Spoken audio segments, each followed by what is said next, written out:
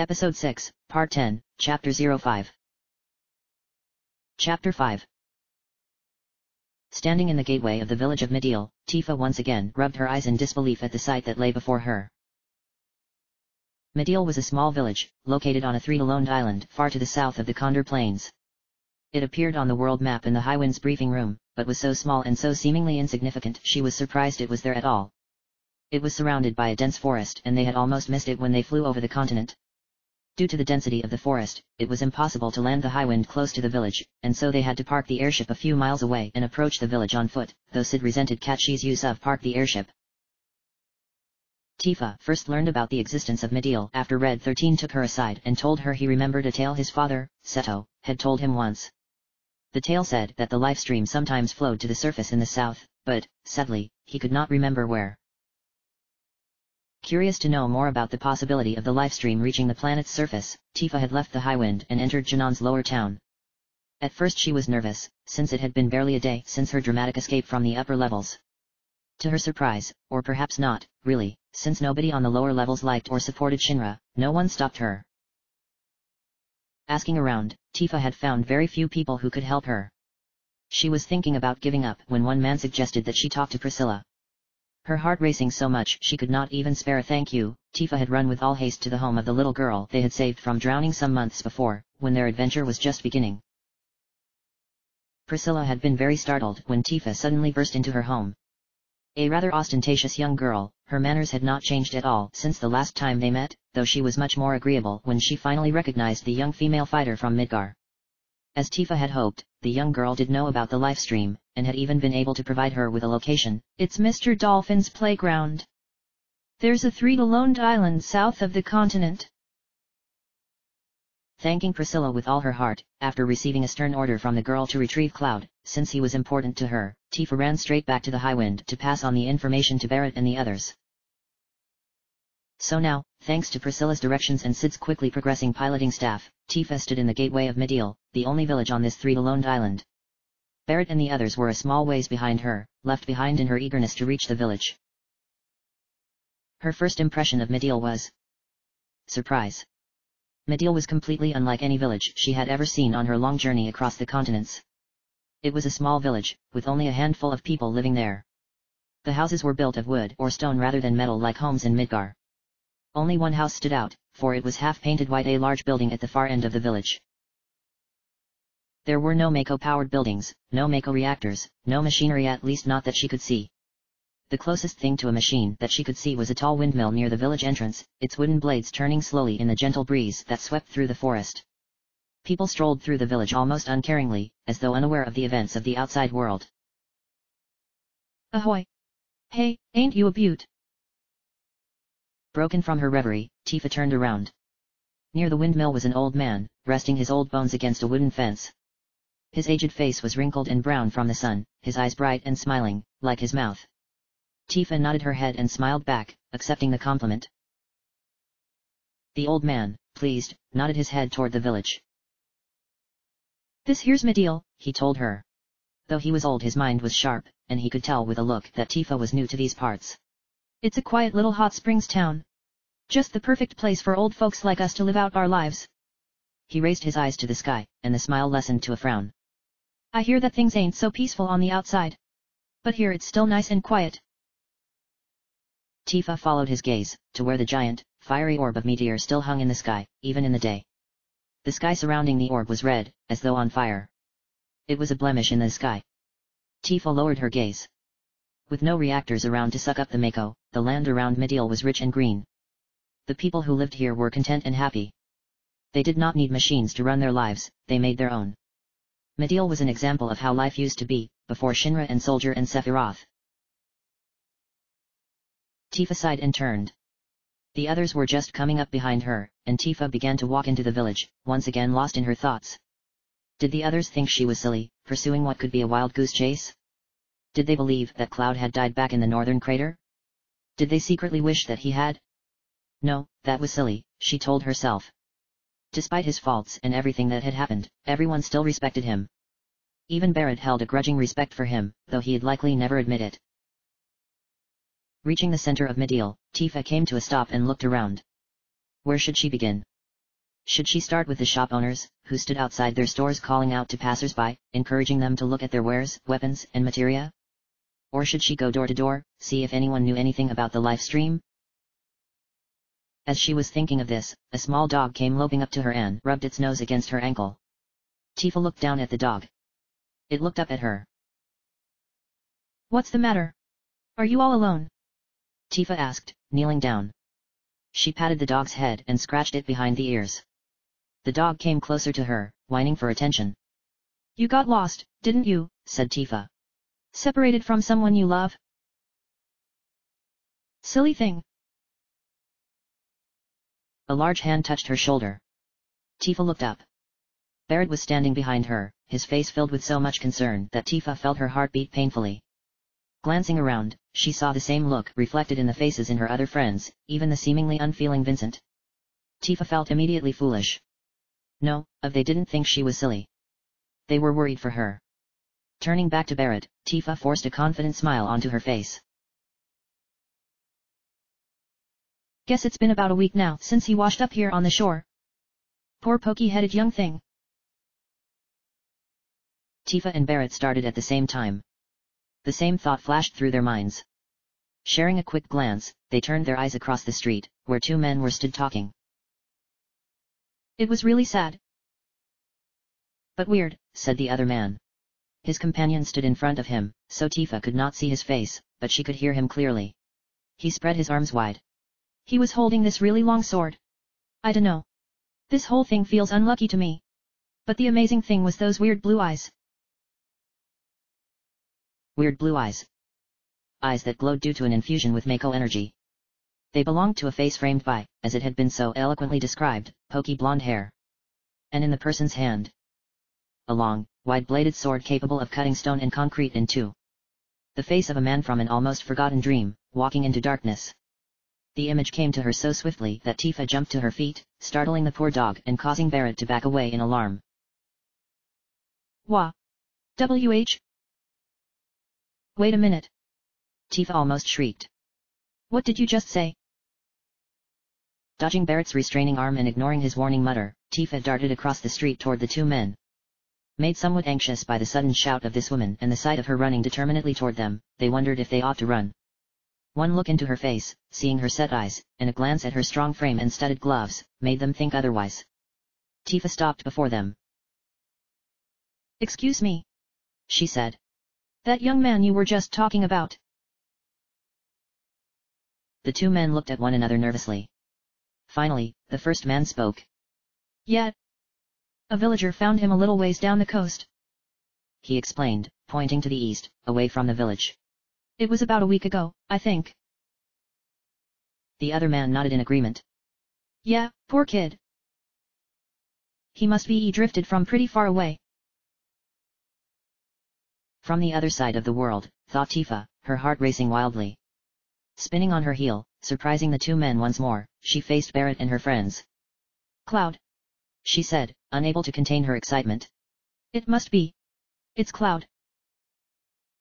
Heh, good job, Tifa, said Sid, giving her a thumbs up.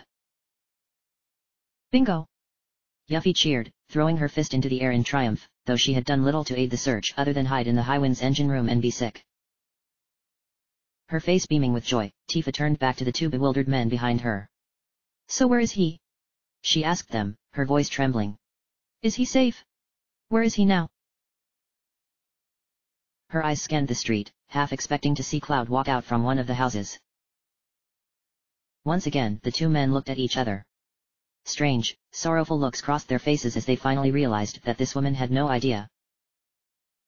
Finally one of the men turned and pointed to the large house at the end of the village. Yeah. Up ahead here, he said to her. At the, clinic. Tifa looked over at the building.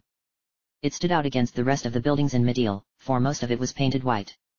He's alive, she said, her dark eyes shining. Cloud. Cloud's alive. Cloud. Oh, hey. Wait up. The calls of her friends did not reach her. Tifa ran up the street toward the great, white house. A cloud of sand formed around her as she kicked up the dirt, clogging her nose and parching her throat, but she ignored all of these. Her eyes and her thoughts were focused on that one house. Here she would be reunited with Cloud, and everything would be all right. Cloud would be back, and they would carry on in their quest to destroy Shinra and Sephiroth. Nothing else mattered. All she had to do was reach him. The doorknob was in her hand, and then the door was open. Tifa burst into the clinic. Cloud. A tall man with graying hair and a long, white lab coat stood before her, gazing up at charts he had placed along the wall. Hearing the door open and the sound of Tifa's voice, the man started and spun around in alarm.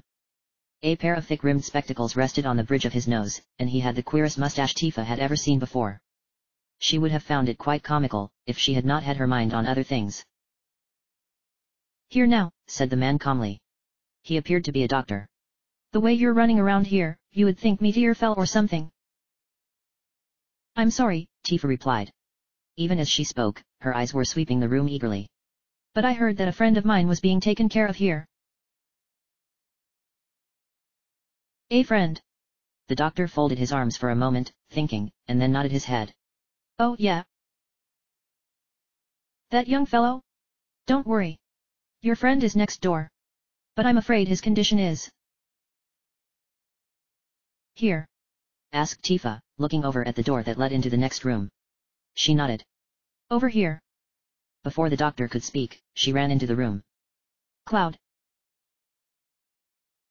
The next room was apparently a ward of some kind. There were 3 hospital beds, each covered with clean, white linen sheets, all of them neatly made. A window on the far wall let in sunlight, which shone upon the beds and the floor.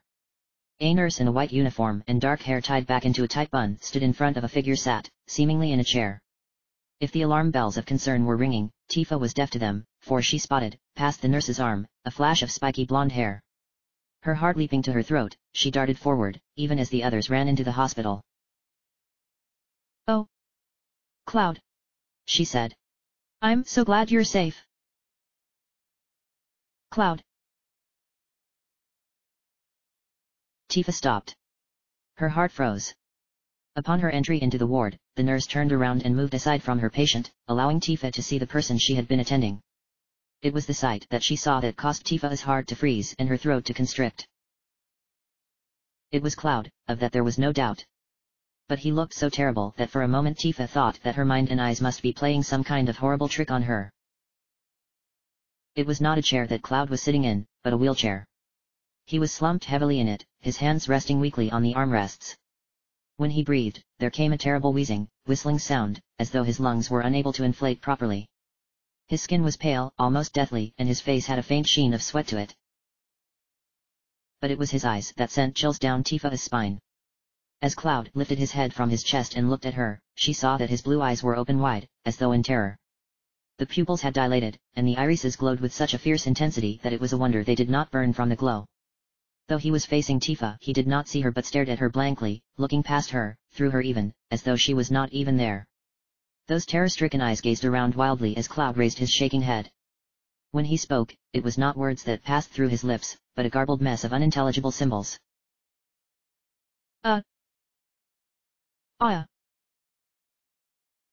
He mumbled. Taking his eyes away from Tifa, he lifted them to the ceiling, letting his head roll back against the wheelchair. He took a deep, whistling breath, letting it out shakily. Tifa, horrified at what she saw before her, took a careful step forward. WH? What's wrong? Cloud. In response, Cloud lowered his head gaze to look past her again. Sweat trickled down his pale skin. His hands clenched and unclenched the armrests, his nails digging into the leather. Another whistling breath. Gurk. He said. Then, as though losing all strength, his head dropped back to his chest. Cloud. Said Tifa. What happened to you? Mako poisoning. Said the doctor, who was now standing in the open doorway. He looked over at Cloud, who was struggling once more to raise his head from his chest. Quite an advanced case. It appears this young man's been exposed to a high level of Mako energy for a protracted period of time. He probably has no idea where he is now. Pausing, the doctor closed his eyes and shook his head. Poor fellow, his voice doesn't even work. He is literally miles away from us. Some place where no one's ever been. All alone. Doctor! Gasped Tifa, turning to glare at him. Damn! That's evil, said Sid, stood behind the doctor, shaking his head in pity. Next to him, Vincent slowly nodded his head. Tifa, shaken by the doctor's words, turned back to look at Cloud. The young man had managed to lift his head again and was staring up at the ceiling. Each time he exhaled came that awful whistling sound. The truth of the words began to sink in. He truly did not see her, or know that she was even there. Slowly she sank to her knees, fearing she may faint in her shock. The doctor, seeing her face go pale, coughed loudly. Ahem. Let us excuse ourselves, he said, as everyone turned to look at him. Listen, he added, would you all mind waiting outside? One by one, Sid, Vincent, and the others left the hospital. The doctor and the nurse, also, stepped outside. Only Barrett remained, taking a moment to look over at Tifa, who was kneeling silently in front of Cloud. He watched as Cloud's head dropped back to his chest, and the tips of his spiky blonde hair brushed against Tifa's own dark hair. He stayed for just a moment, however, before turning and leaving the room, closing the door behind him. When they were all gone, Tifa dropped her head. Long dark hair fell over her face, hiding the tears that were threatening to fall down her cheeks. Out of all the things she had expected to happen upon finding Cloud, this was not one of them. Why? What do you want me to do? She asked helplessly, though she expected no answer from the silent figure before her. She looked up, and through the lengths of dark hair that obscured her vision, saw a pair of wide, glowing eyes staring blankly back at her. Please, Cloud. She begged. She took his hand in hers. Talk to me. Tell me you can see me, that you can hear me. Tell me, please. She squeezed his hand.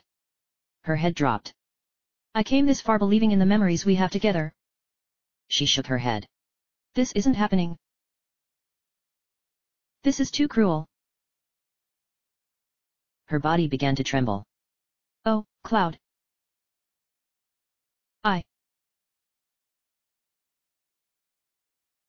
Then, with only the sound of Cloud's wheezing, whistling breath for company, Tifa Lockhart began to cry.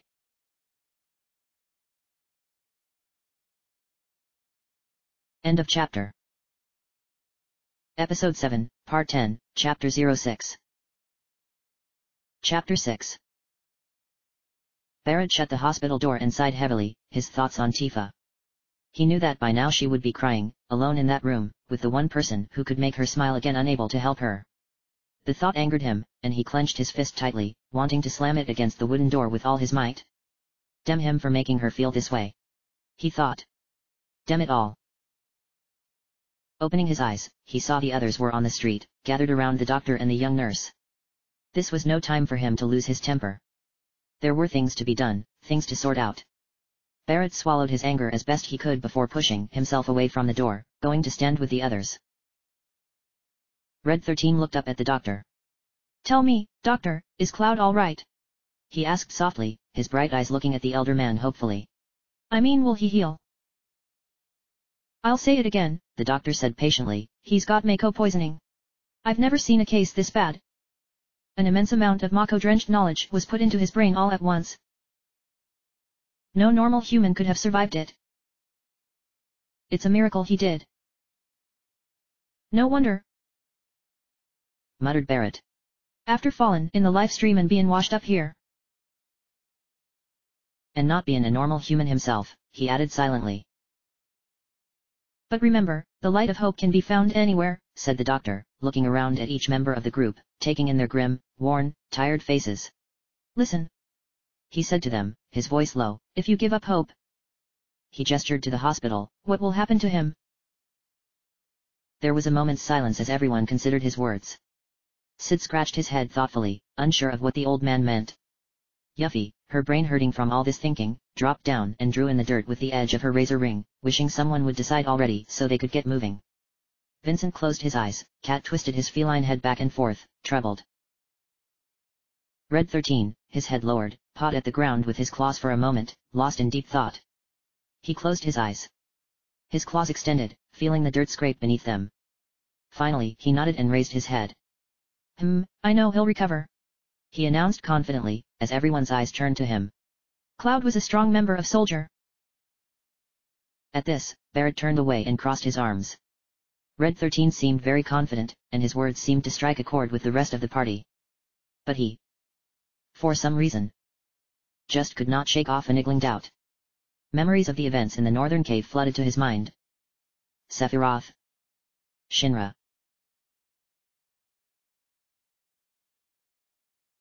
Cloud giving Sephiroth the black materia.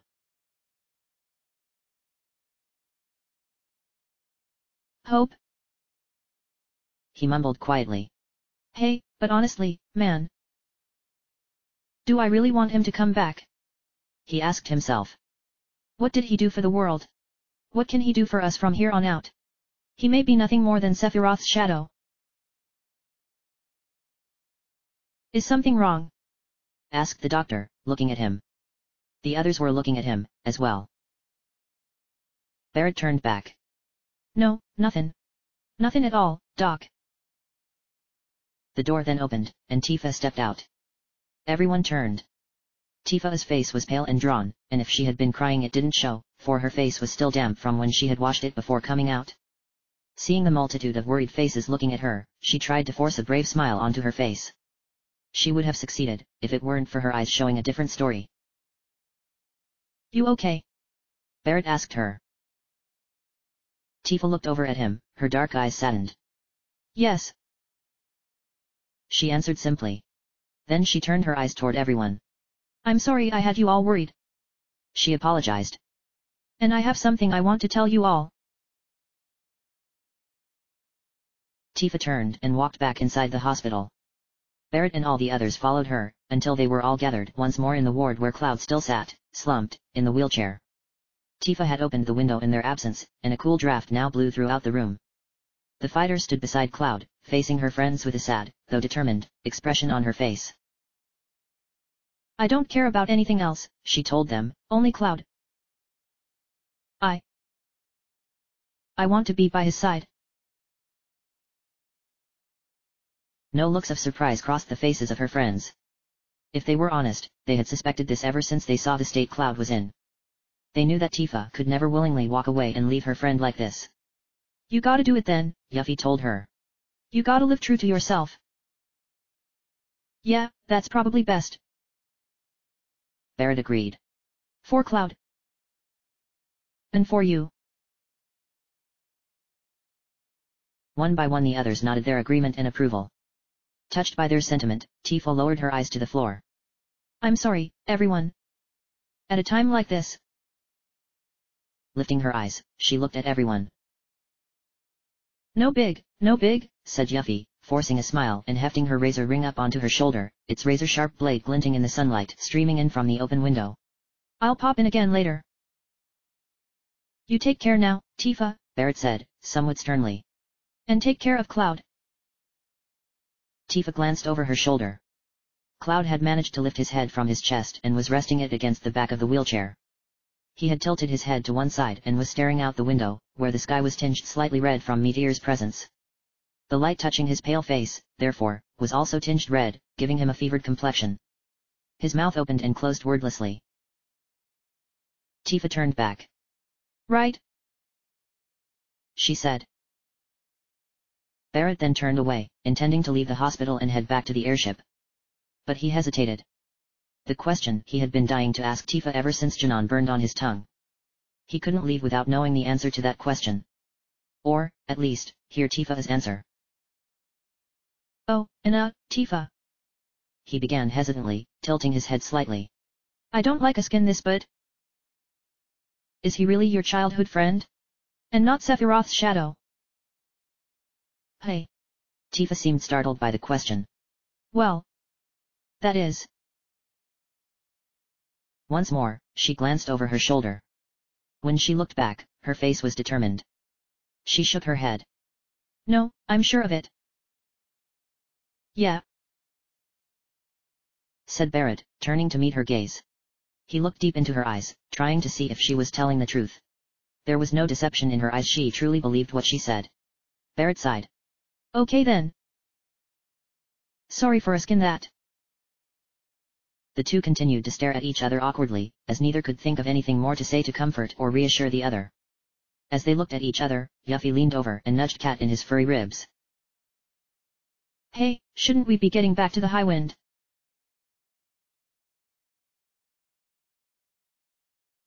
Within the hour, the party arrived back at the High Wind, one down now that they had to leave Tifa behind in Mideel.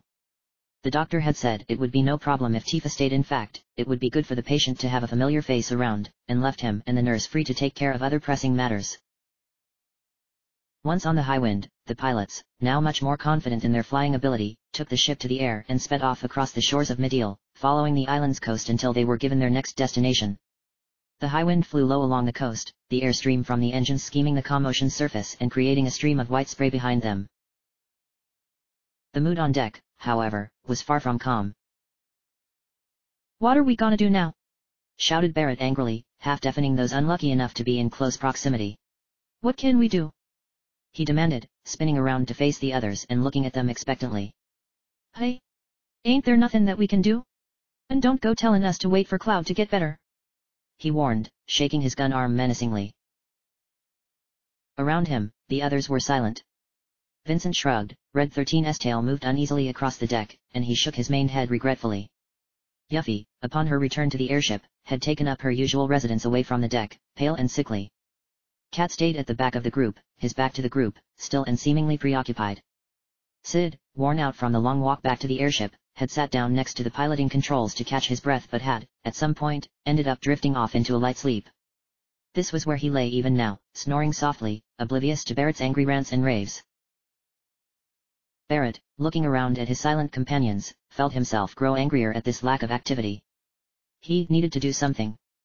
They had wasted enough time already, flying back and forth across the continent in search of Cloud, and then when they did find him, he was in no state to help them out. What were Shinra up to? That's what he wanted to know. They could be plotting anything, and they were here, in a backwater part of the world, wasting time. Suddenly, Cat seemed to come back to life at that point, as he suddenly stood up, turned his robotic mog around, and moved it forward to rejoin the group. Oh, I've got some news, he announced cheerfully. Barrett narrowed his eyes. Yeah, what? That you a spy? He sneered. Cat came to a stop and fixed his feline face on Barrett. Yeah. I already told you I was. Sitting himself more comfortably on the mog's head, he winked at Barrett. Both Gihaha and Kiahaha are up to something. Wanna eavesdrop?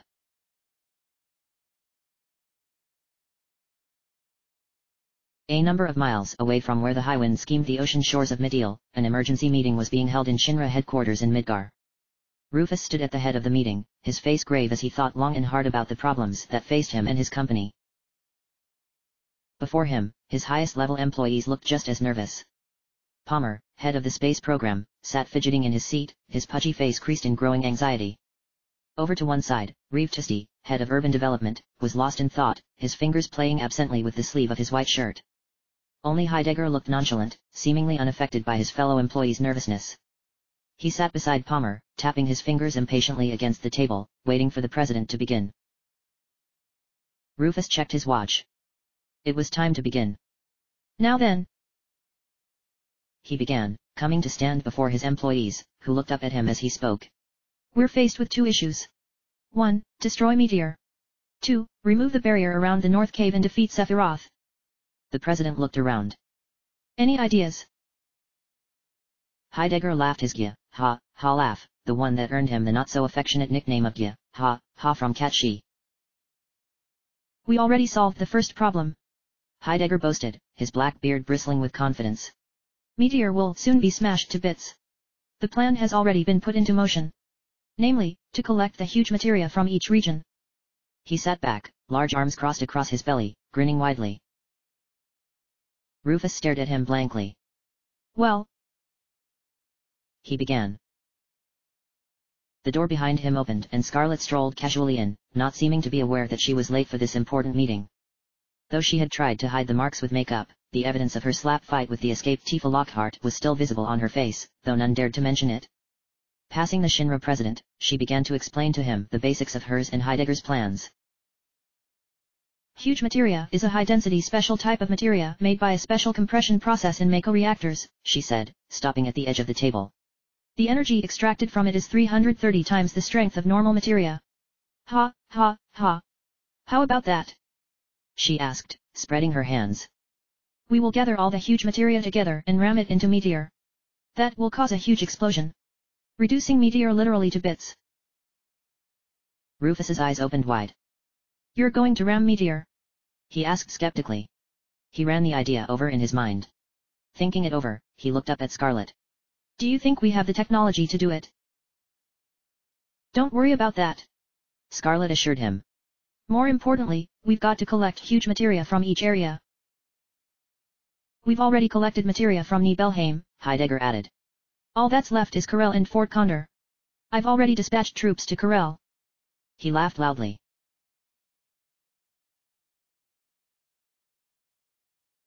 Corel! Shouted Barrett as Cat cut off the connection between the airship and Shinra HQ. Spinning around, he shook his fists angrily. What else can they do to Corel? And the huge materia? Red 13 tilted his head to look up at Cat, who sat with his legs dangling on the Mog. You mean the huge materia, don't you? I've heard about it. When our small materia nears the larger one, something should happen. I'm certain of it. That's why we're using the power of materia in our fight. Barrett cursed under his breath. Can't let Shinra get a hold of the huge materia, he said through gritted teeth. Besides, when Cloud gets back, I want to show him this huge materia. He's gonna be shocked. Cat raised an eyebrow and leaned forward, resting his chin on the rim of his megaphone.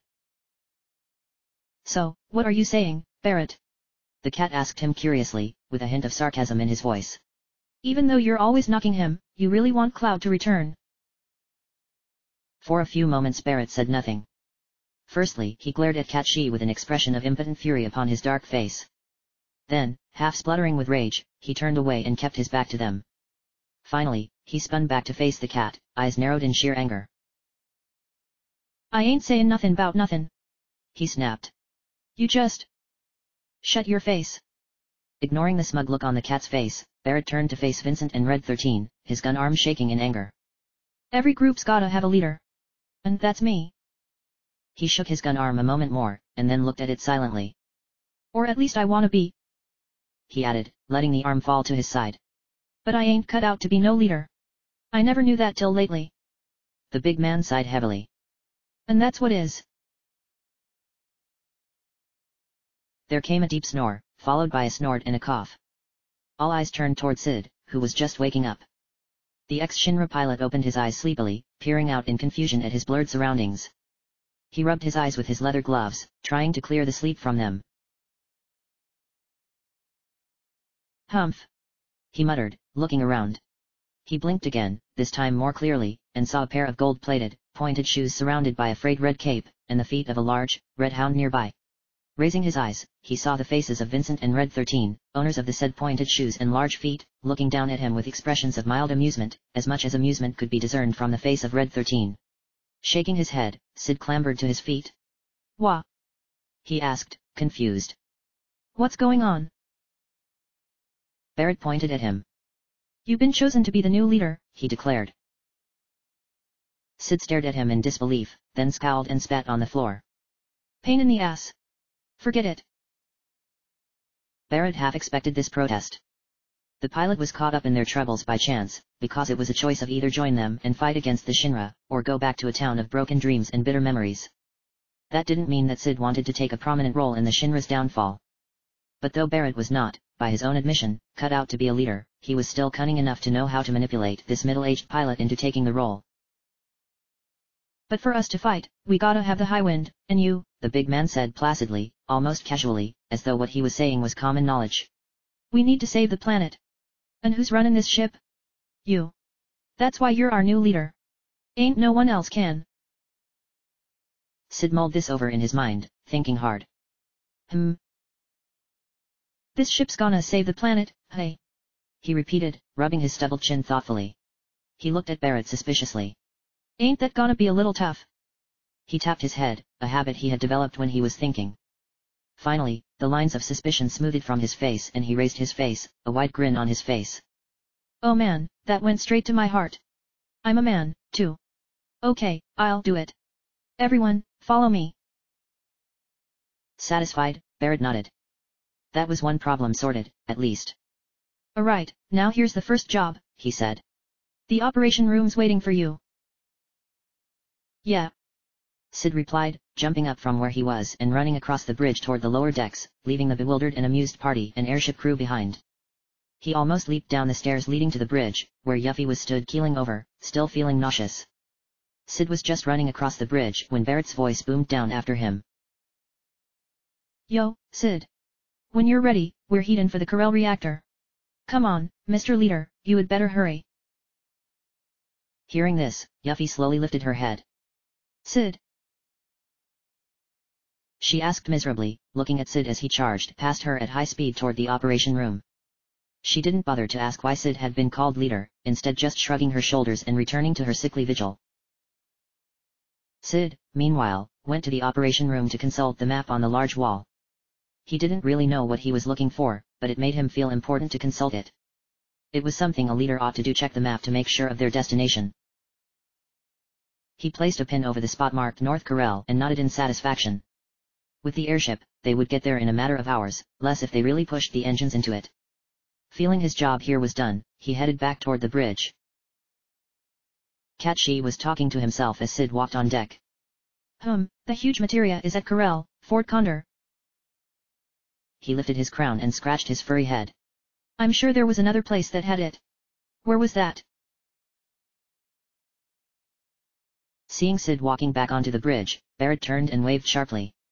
Yo, Mr. Leader. Get your pilot ass up here. Ignoring Barrett, Sid took his time strolling up onto the main deck, coming to stand beside the airship's pilot. The young apprentice he had been schooling since leaving Junon now stood confidently by the controls, guiding the ship with ease over the ocean waters. All trace of nervousness was gone from the young man's face, and he looked at Sid with pride and excitement. Yeah. Shall we take off? He asked eagerly. Sid nodded. Yes. The pilot grinned. Yeah. We're taking off. Pulling on the joystick, the airship made a sharp lift upward, rising away from the ocean shore and up into the blue skies. After receiving directions from Sid, the airship then turned steadily around and began to fly at high speed toward the west, heading for the western continent and the town of North Corel.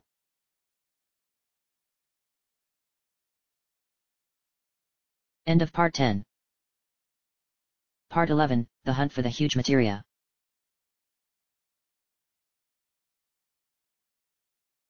End of chapter.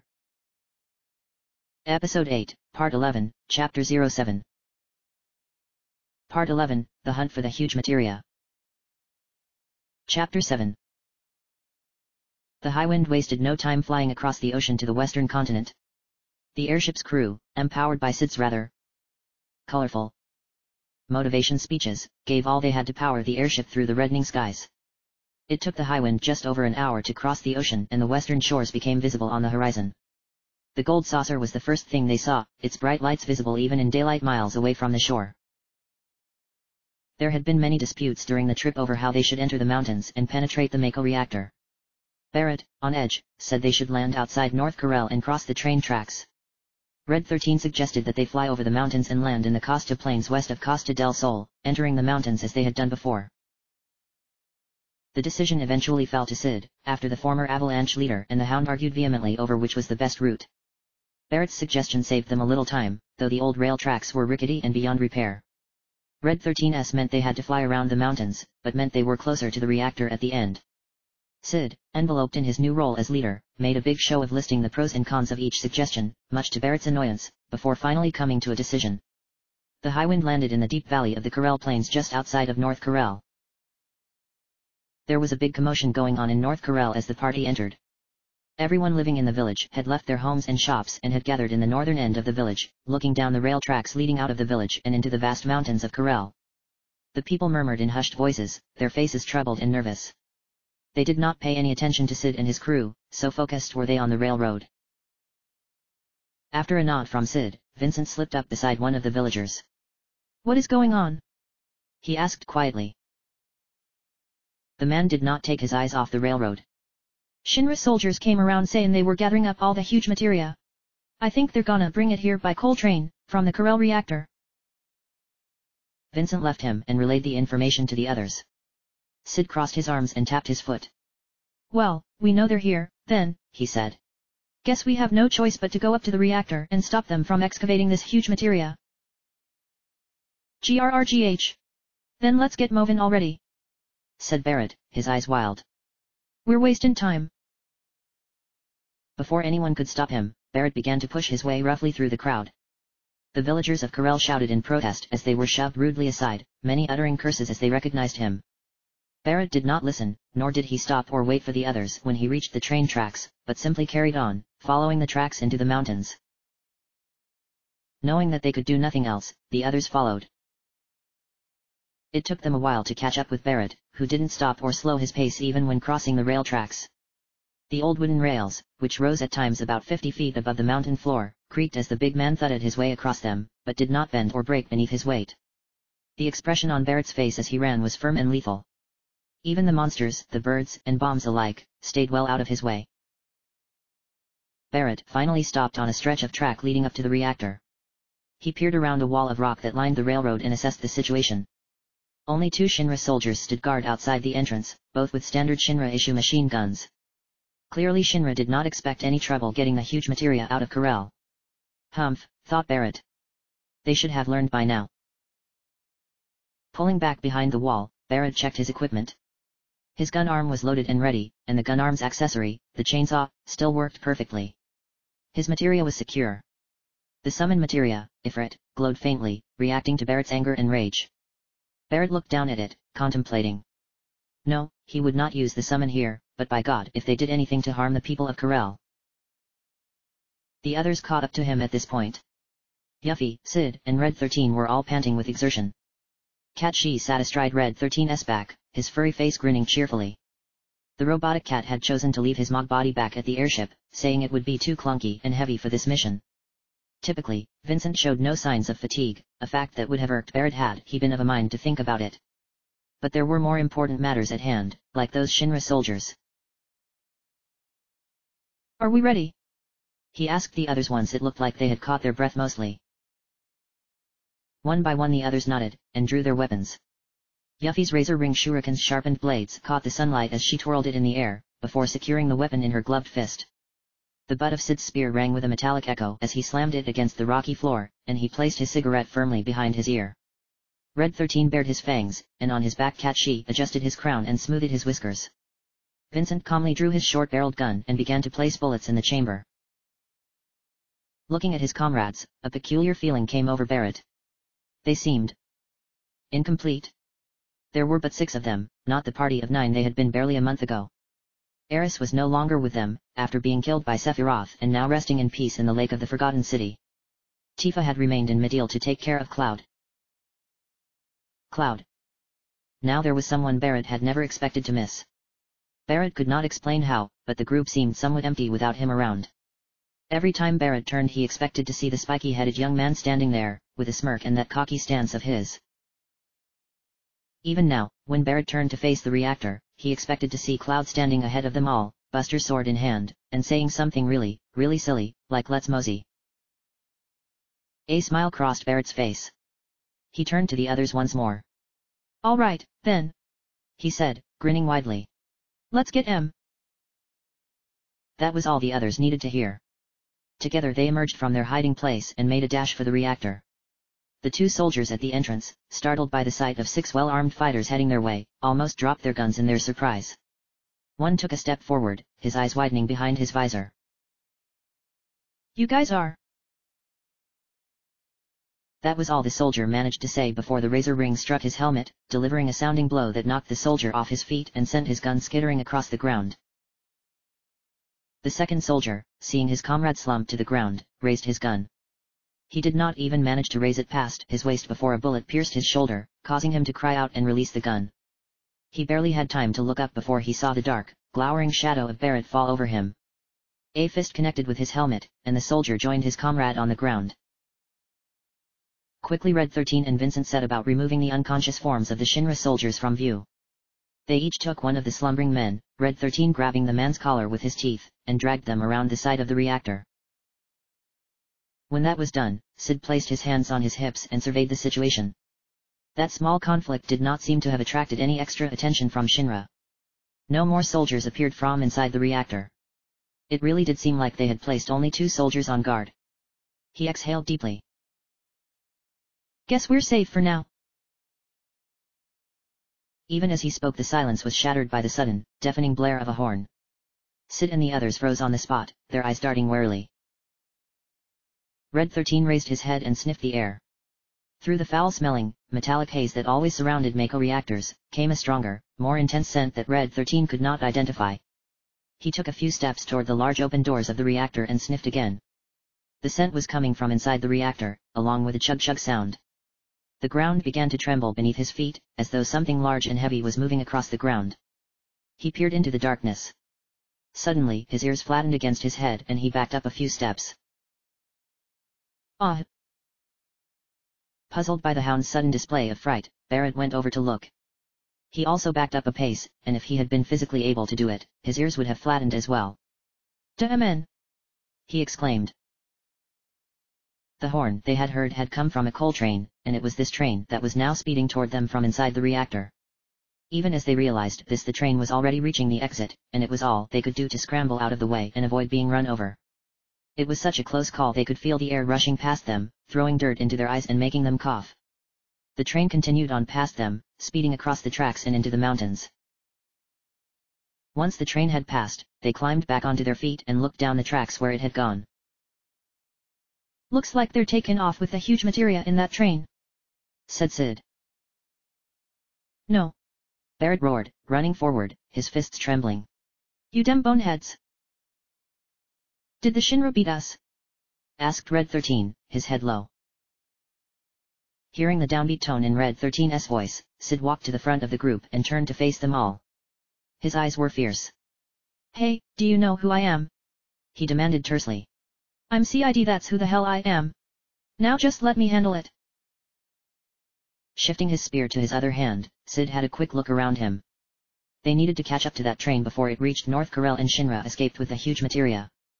The only way they could catch up to that train now was with something equally fast, like the airship, a car, or another train. Sid ran toward the reactor. The giant metal doors had remained open after the train passed through, and the interior was dark and empty. There were no Shinra soldiers around. The reactor was completely deserted. At Sid's feet were 2 sets of rail tracks, both of them leading into the reactor. 2 tracks meant 2 trains. A sly smile spread on Sid's face, and he ran into the reactor.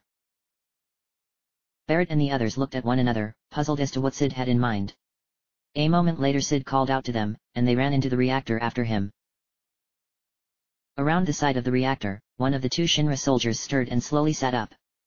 His head was thudding painfully, and he carefully unclipped the helmet and tugged it off his head. He moaned he was going to have a terrible headache for a good while, he knew. After checking his comrade, who remained unconscious on the ground, the Shinra soldier stood up. He almost fainted, his knees just about held their ground. With the back of his hand he wiped away a trickle of blood from his forehead and staggered around to the front of the reactor. There was no sign of the wanted criminals. He had recognized them instantly. Their faces had been burned into the minds of every Shinra soldier. Had they been caught? The soldier stopped suddenly as the ground beneath his feet began to rumble. He looked down. Pebbles were beginning to dance along the ground, and a distant rumble like the roll of thunder could be heard inside the reactor. The Shinra soldier took a step closer toward the large doors as the rumbling grew louder. He barely pulled back in time when the train burst out of the doors and knocked him to the ground. The soldier shielded his face with his hands as dust and dirt flew around him, blown up by the whirring wheels of the train. Blinded by the dust, he could see nothing. But he could hear perfectly well, and over the chug-chug-chug of the train he could hear a distinct, accented, smug-sounding voice. "Hey, hey, hey, hey."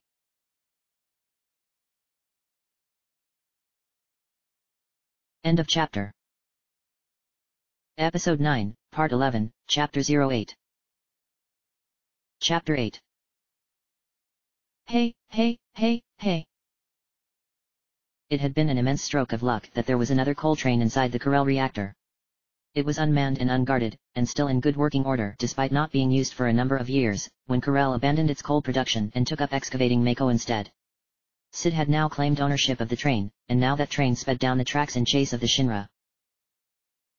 Sid Highwind stood at the controls, his face radiating the kind of righteous smugness that only those who knew they had a good idea can radiate. Gathered in the control car around him were Barrett and the others. Red 13, with Cat Shi still on his back, acted as lookout on top of the car, his keen eyes peeled for any sign of the Shinra train. His face still smug, Sid turned to face the others, awaiting their praise. "I'm impressed," said Vincent, much to Sid's delight. "You can drive this, too." The smile never left Sid's face. "Don't ask me. I don't know," he admitted. Vincent's red eyes widened in alarm. What? What? You serious?" demanded Yuffie. The others shared her sense of alarm. Katesith could be heard muttering and whimpering from overhead. Sid, on the other hand, did not seem in the least bit concerned. He dismissed their agitated faces with a casual wave and turned to face the controls, studying them meticulously. "Don't worry," he assured them, still smiling. "I can handle this kinda stuff. 2 levers, one on the right and one on the left." He took hold of the 2 levers, grasping them firmly in his hands. The train was mostly self-powered, running on coal that burned hotly in the furnace at the back of the car. There appeared to be no other controls apart from these levers, which Sid assumed to be used for changing the speed of the train. He pulled the left lever back and pushed the right lever forward. He then reversed the process, pulling the right lever back while the left went forward. At this movement, the train gave a small shudder, and Sid got the impression that it had sped up a notch. "I see," he muttered, mostly to himself. "Just alternate the 2 levers up and down, right?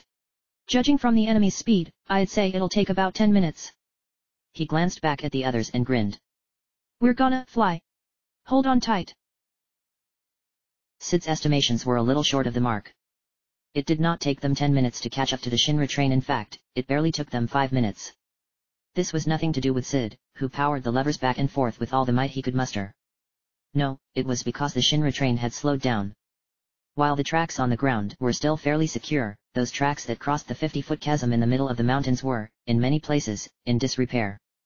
With their valuable cargo on board, they could not risk their train dropping off into the chasm, and so they were forced to slow down. Sid, however, was not so concerned about the state of the tracks. He was a knowledgeable pilot and knew a great deal about how things were built and structured. He estimated that the rail tracks could hold a speeding train, and to prove his point, and ignoring the desperate pleas of Barrett and the others for him to slow down, he charged the train across the tracks. Out of everything the companions had faced over the weeks and months they had traveled together facing Sephiroth, the emergence of weapon, the appearance of meteor in the sky, this single event probably ranked as the most frightening thing any of them had ever faced. Each one of them, in those terrifying moments where the coal train rumbled and trembled and wobbled over the rickety tracks, made a solemn, soul-binding pledge. Never would they appoint Sid as leader again.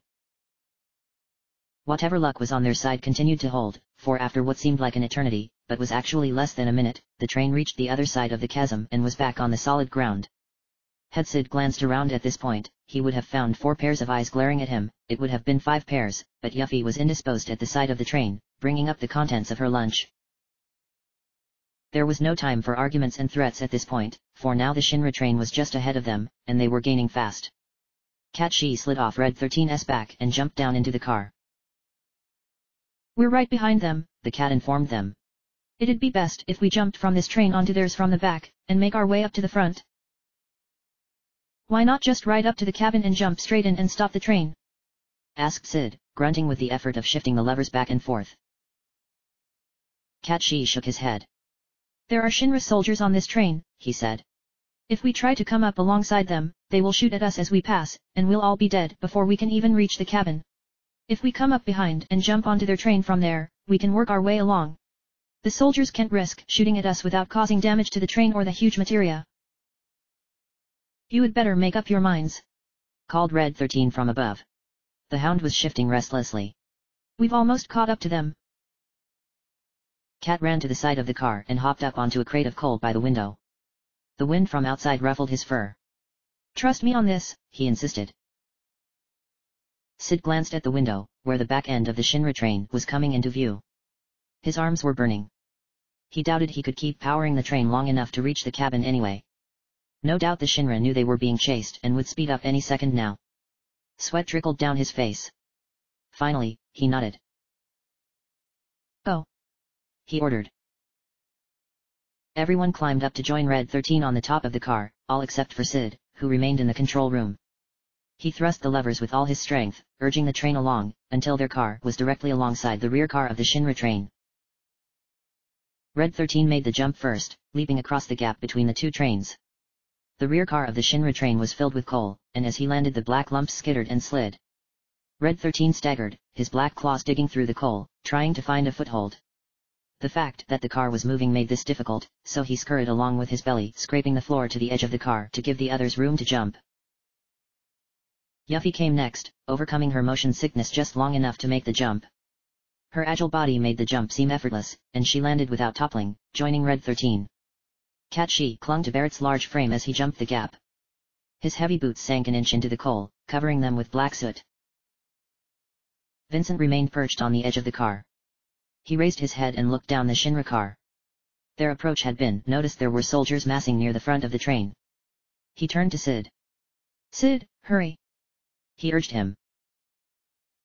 The pilot needed no prompting. After a few more arm-breaking thrusts on the levers, he let them go and began to scramble up onto the roof of the car. Vincent aided him by grabbing his arm and pulling the pilot up onto the roof. Now that the levers were unmanned, the train was steadily beginning to slow down. Quickly, the two men leaped from the car, landing on the opposite train as theirs slipped behind them. "Quickly!" Barrett shouted over the roar of the train. "We can't be far from corral. Make your way to the front of the train." No one needed prompting. They were already moving, drawing their weapons and climbing over the edge of the car. The next car, and the ones that followed it, were all covered in heavy, opaque netting. There was something under this netting. The surface was bumpy and there were sharp bits poking up from underneath.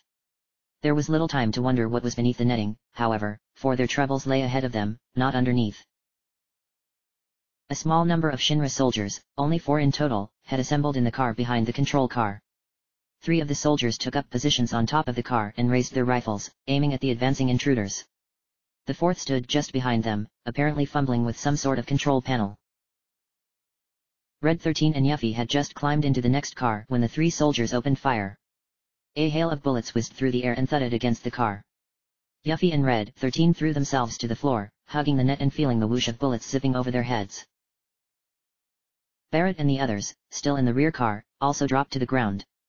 While the bullets rained overhead, Vincent calmly unscrewed the short barrel of his gun and replaced it with a longer barrel, designed to shoot targets from further away. After snapping it into place, he rolled onto his front and peered over the edge of the car. "Yuffie! Red 13! Stay down!" he called, and then opened fire. Vincent was an excellent marksman, and even shooting while on a fast-moving train could not alter his aim. He took down the first 2 soldiers with ease, shooting them in the legs so that they buckled and, consequently, slipped off the side of the train. The 3rd shot missed as the train rounded a bend, but the next shot hit its mark, and the soldier fell off the train with a cry. The 4th soldier finally completed what he was doing. He gave a triumphant yell as he raised the control panel up and slammed his fist down hard on a large green button. His triumph ended there as a 4th and final bullet struck him in the chest. The soldier slumped silently out of sight. The group rose to their feet, believing the path to the cabin was now clear. They were badly mistaken. It was not just the huge materia the Shinra were escorting from the Corel reactor. Also on the train, hidden by the heavy netting, were some of the Weapons Development Department's new weapons. It was one of these new weapons that the soldier had activated just before Vincent shot him down. It was one of these weapons that was now straining against its trappings in order to break free. The pegs holding the net in place broke away with a loud ping, and the net was blown away by the rushing wind. The weapon emerged from its holdings and into the light. It was known by Shinra as the Eagle Gun, a name that was quite fitting considering its design. It was built in the shape of a giant eagle, made out of the strongest metals that Shinra could find. Its body was totally covered in this metal casing, leaving it almost impregnable. In flight it was more than 2 meters from wingtip to wingtip, perhaps even 3. The wingtips were designed to spread out and forward, ending in powerful gun barrels. The Eagle Gun could fire bullets from either one or both of its giant wings, and the barrels could shift positions at will, aiming at more than one target at once. The bullets were made from a condensed form of Mako energy, though they were not anywhere near condensed enough to be considered materia bullets. The weapon's heart was a concentrated source of Mako energy, located in the middle of its back where the wings joined onto the body. Standing in the gushing wind, the group stared. Ah! So that's what Scarlet's been working on, muttered Cat under his breath. The eagle gun stretched its giant wings and hopped up onto the edge of the car. The entire train shuddered at its movement.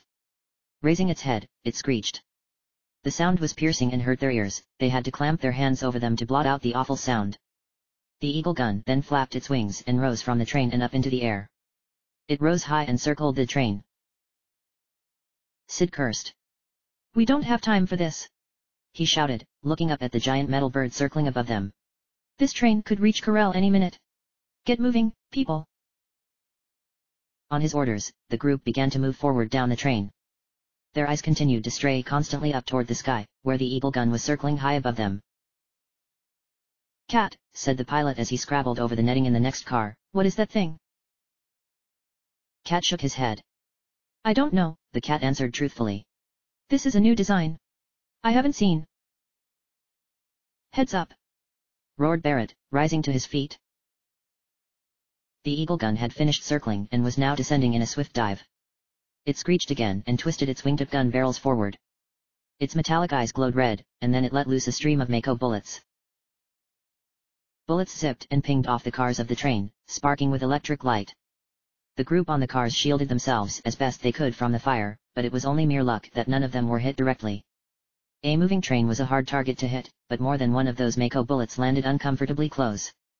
Seconds after the shadow of the bird fell over them as it passed by overhead. Barrett rose to his feet and fired back at the bird. The bullets struck the bird on its metal frame, but did nothing other than bounce off the surface. Barrett stopped and stared, then his face twisted in rage and he let off another stream of bullets, as though sheer willpower alone would make them hit. Cat Shi shook his head again. It's no use. That metal is reinforced with Mako. It's almost impregnable. Almost, said Vincent softly. That's right. Cat turned and looked up at him. The major flaw with the recent designs of the weapons development department is that they all use a vast supply of Mako as well as money. Scarlet spends huge amounts creating this impenetrable armor, so much in fact that she has little left to defend the other, more vital parts of the weapon. That is the key to defeating her weapons, if you get my meaning. I see, said Vincent. Well, I don't, Yuffie grumbled inside the next car. What are you two on about? Lass, you have no imagination. Cat admonished, smirking as Yuffie popped her head up from over the edge of the car and scowled at him menacingly. He waved a finger at her. It's simple biology, Yuffie. Think about it. What is the most vital part of the human body? The ninja screwed her face up in thought, and then she grinned. The brain, she said triumphantly. Well, yes, the brain, admitted Cat. But also the heart. Scarlet places her power source in the heart of the weapon, much like a regular monster. This is where all the power comes from, and is also the place where the armor is at its weakest. Aim for the heart, and you defeat the monster. Or weapon. I see. Vincent turned to look down the train. Time was ticking by. It would no doubt be a matter of minutes before the train reached the outer limits of Corel. Turning the other way, he looked up at the eagle gun. It was beginning to swerve in the sky, preparing for another dive. The problem with this weapon was the armor. The armor would deflect regular bullets, and Vincent had no doubt that the armor was also resistant to most magics, making their ice and fire materia practically useless. It was also a moving target, so getting a direct hit to the heart of the machine would be a difficult one. If only they could make it slow down or stop for a brief moment, then he could. Sid, said Vincent, shifting across the coals to join the pilot, who was watching the bird fly through the skies. The pilot nodded his acknowledgement. Tell me, Vincent asked him softly, do you still have the gravity materia? The pilot looked at him, baffled. Then he checked his equipment. There was but one materia slot on his spear, located just beneath the head. And it was, as Vincent had hoped, the gravity materia. It's here, Sid replied. Why? Vincent quickly relayed his plan. Humph, it might just work, Sid conceded as he handed over his spear. I'll leave Red 13 with you, too, just in case. Hearing his name, Red 13 hopped back into the car and joined Vincent. Vincent nodded in agreement. Sid gave him a pat on the shoulder, then stood up and faced his friends. All right, people. He shouted over the roar of the wind. I want you sissies to come with me. We're gonna make a run for the front of the train. Get a move on, people. Once again, on his command, Yuffie, Barrett, and Cat She jumped up and began to dash to the front of the train. Yuffie, tired of scrabbling like a thief over the bumpy netting, leapt up onto the metal rim of the car and ran along that, her nimble body moving swiftly and with practiced ease. Barrett eyed her jealously, knowing that if he tried that he would tumble and fall over the edge of the train. A single loud screech was all that heralded the Eagle gun's attack. The screech was immediately followed by the loud ping-ping of bullets as they hit the rocky ground behind the train, gaining in volume as they drew nearer. Yuffie shrieked and covered her head, expecting at any moment to be shredded to pieces by gunfire. Thankfully this fate was not to pass, for Red 13 and Vincent were already in position and ready to attack.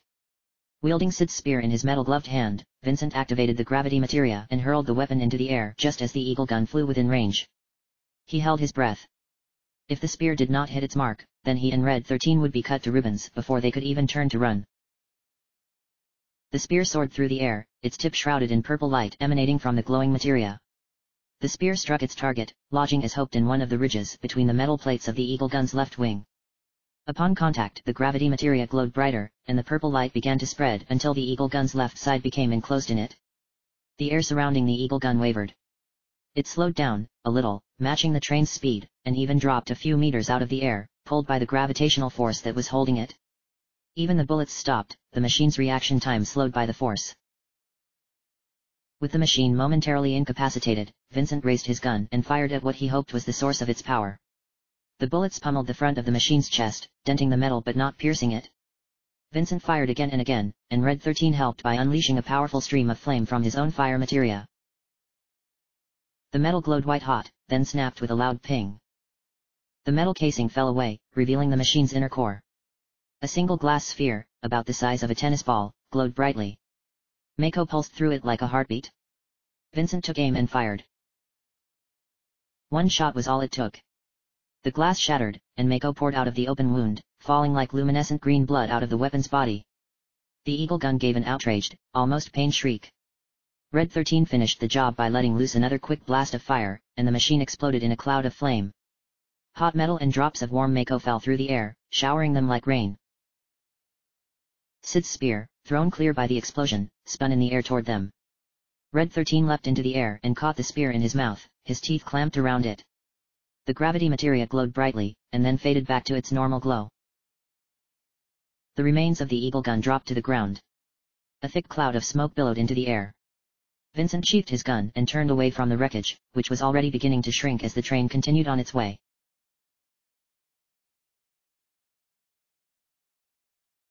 End of chapter. Episode 10, Part 11, Chapter 09. Chapter 9. Only one soldier remained in the front car when Sid, Yuffie, Cat, and Barrett finally reached it. He had remained at his post while his comrades went forth to bring down the rebels. The sound of the wind and the train kept him from hearing what was going on. He heard the Eagle gun roar into life, and its screech nearly burst his eardrums. As he heard the gunfire, he relaxed. The rebels would not be able to stand up to firepower like that, he was sure. So he was surprised when he felt a hard tap on his shoulder and turned to see Barrett standing over him. Around him were the other rebels, staring at the soldier with a quiet malice. What they? The soldier gasped, startled. You guys. The soldier was horrified. These guys should have been dead by now. Barrett took a step forward. The soldier stepped back warily. The former Avalanche leader loomed over him, grinning malevolently. He touched a button on his gun arm, and the chainsaw atop it whirred noisily. The soldier paled beneath his helmet. Sid came forward to stand beside Barrett. All right, he said, his tone sharp. Just hand over the huge materia. The soldier took another step back. The chainsaw on Barrett's gun arm spoke volumes. Desperate, he reached for his rifle. He only managed to fire one shot before he was struck a powerful blow to the stomach. His rifle clattered to the floor as he keeled over, cursing and groaning in pain. Strong hands then lifted him up into the air and he was thrown over the side of the train. The soldier's cry was cut short as he hit the ground and rolled out of sight. The bullet, thrown off course due to the soldier's terror, widely missed Barrett's head. Sid cracked his knuckles and kicked the fallen rifle to the side of the train. He ran a hand through his blonde hair. "You got guts, come in after me," said the pilot, with an air of satisfaction. "I'll never forget you." "Got no time for that now," snapped Barrett. Yuffie was leaning over the side of the train. Her face, already pale from probable motion sickness, was ghost white. "Forget about the huge materia," she said. It was a statement that, under normal circumstances, would have made everyone faint with shock. The ninja pulled away from the edge. "We're in deep trouble." Sid arched an eyebrow and turned to look down the tracks. The train was hurtling through the mountains at an alarming rate. The tracks at this stage were still straight, so there was little danger of them derailing. What was the problem then? Sid raised his eyes and looked further ahead. Up ahead was North Corel. The train was heading straight for the town, and there was nobody left on board who could stop the train. They had just thrown the driver overboard. Ah. So that was the problem. Vincent, back from his battle with the eagle gun, knelt down at the edge of the car. The wind was whipping his hair around his face. He had to raise his voice to be heard over the roaring wind. "Hit the brakes, Chief." Angered, Sid spun around. "I know, already. Just shut up and keep quiet." He turned back to the controls. "If we keep this up, we'll crash right into North Corel. Let's see." He inspected the control box. They were more complex than the other train, but they had the same two levers, currently in line with one another. Sid scratched his stubbled chin, thoughtful. "If we alternately use the levers to accelerate," he mused, ignoring the impatient muttering coming from Barrett. "It should brake if we move the levers up or down simultaneously." He took hold of the two levers, grasped them firmly, and then pulled them back. There was a chug and the train sped up. The increase was so sudden that Sid and the others almost fell over and were forced to hold onto the side of the car to keep from falling over. Vincent and Red 13, on top of the next car, had to cling onto the tarpaulin. "Hey, it's not working," Barrett shouted to Sid. "We're gaining speed." Red 13 howled from the next car. Cat Shi was clinging to the ears of his Mog, which had secured itself in the corner of the car. He, however, was having a harder time holding on. "Hey, wait!" he screamed. "Other way, other way, other way!" The train lurched as it bumped its way over a cluster of rocks littering the track. Yuffie began to retch and sank to her knees. Sid, clinging to the controls, looked up and saw North Corel zooming in fast. "Fuck!" he swore through gritted teeth. "The other way! Just watch, this time I'll..." He gripped the levers again and pushed them both to their upward positions. Once again the train's speed increased, and this time they all did fall over. Vincent lost his grip on the tarpaulin and slid back across the tarpaulin. He managed to regain his hold at the edge of the car, and there he held on with all the strength that he could muster. "WHOOOOOOA!" Red 13 cried. His claws were dug deep into the tarpaulin, and were aching with the strain. Yuffie flashed Sid a furious, wild-eyed gaze. She was still on the floor of the car, her hands holding onto the edge with a death-like grip. Her anger and fear, it seemed, were the only things stopping her from throwing up in the car. "Get serious, you old man." Sid was feeling mighty flustered himself. His eyes hurriedly scanned the controls, looking for anything that would stop this blasted train before it smashed into the town, and thereby smashing them up along with it. His fist smashed over the first thing he laid his eyes on, a small, nondescript gray button next to the levers. The horn sounded. Smoke poured out of the funnel, choking the valley with a covering of thick, black clouds. The train began to decrease in speed and all had to cover their ears as the wheels scraped across the tracks. The train slowed and slowed until, finally, it came to a stop before the town of North Corel. The front of the train bumped into the back of a rusty old pickup truck, knocking a spanner off its back. But it could have been much worse. Now stopped, the valves on the side of the train opened, releasing the pent-up steam. Almost like a sigh of relief. Cautiously Sid opened his eyes. In the last moments before the train came to a stop, he had clung to the controls and squeezed his eyes shut. Realizing that he wasn't about to be smashed to pieces, he quickly stood up and brushed himself off. Of course the train would stop. There was no need to worry. The others were still rising to their feet. Yuffie managed to make it halfway up before she finally succumbed to her motion sickness and began to throw up over the edge of the train. Kat lumbered over to her and had the Mog pat her gently on the back. Red 13 jumped into the control car and padded over to a small metal box in the corner. The box was being held in place through the use of gravity materia, so when the train was chugging along, the box and its contents remained secure. The materia gave the box a purple-black aura, which faded once the materia was removed, making it and its contents accessible. A key had been left in the lock. Red 13 gripped the key between his teeth and turned his head, and there was a click as the box unlocked. Then, with his nose, he pushed the lid open, and everyone gathered around to look. Even Yuffie, still pale and shaky, turned her head.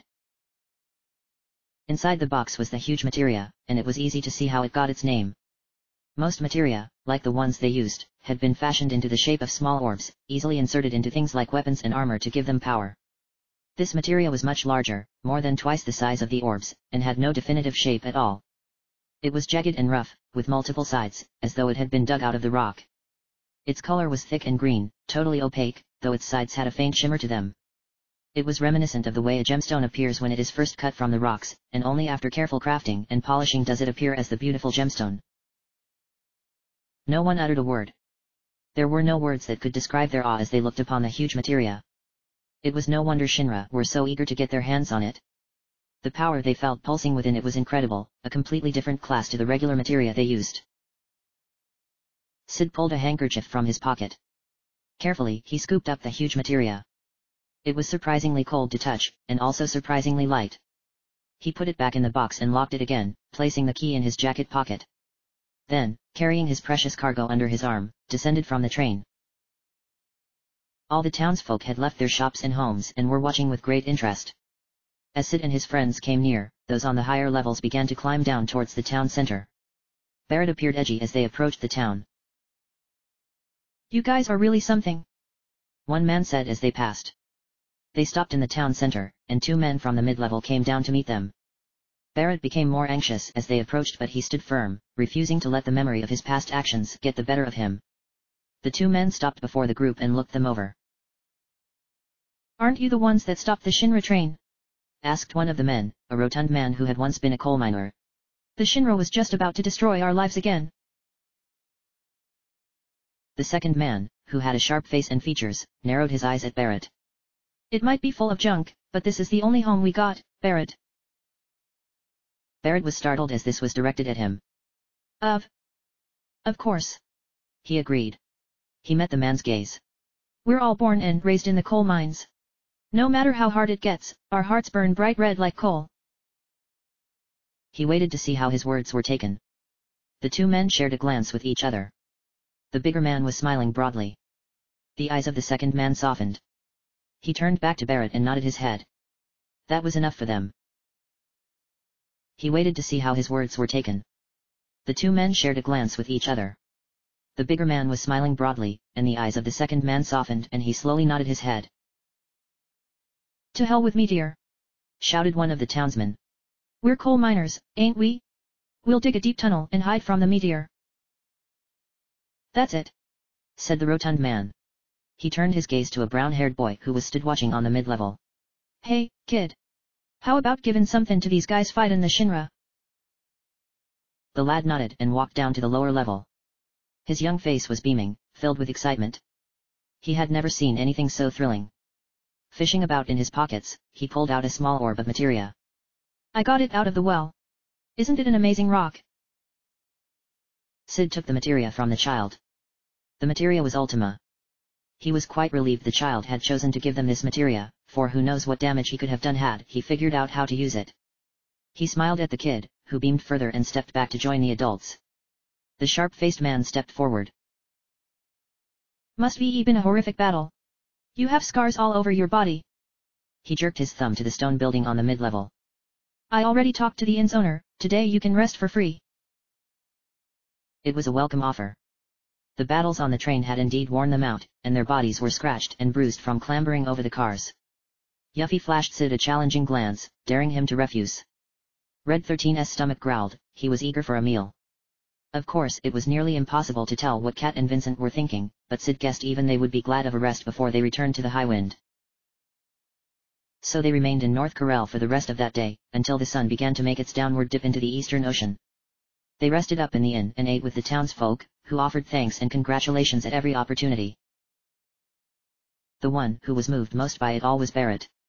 For long years he had berated and punished himself for what had happened to the people of Corel, the burning of the town, the death of his wife, and that of Dine. He had tried to mask that guilt by attacking the Shinra, vowing to make them pay for what they had done. He still held that vow, but now he knew that to blame himself was fruitless. He could not change the past, but he had changed North Corel's future. The town was saved this time. It was then, as he and the others left North Corel behind and made their way back to the Highwind, that Barrett Wallace made another vow. Once Sephiroth was defeated and Shinra had fallen, he would return to North Corel. He would return to that spot where he and Dine had stood overlooking the town as it burned to the ground, where memories and loves went up in flames.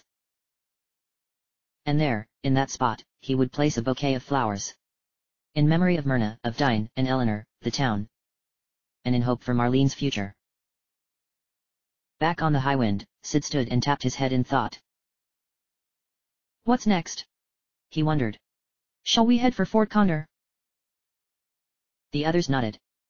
Barrett watched North Corel as it slipped out of view, and the Highwind turned to the ocean. Of course, he'd be damned if he ever told the others.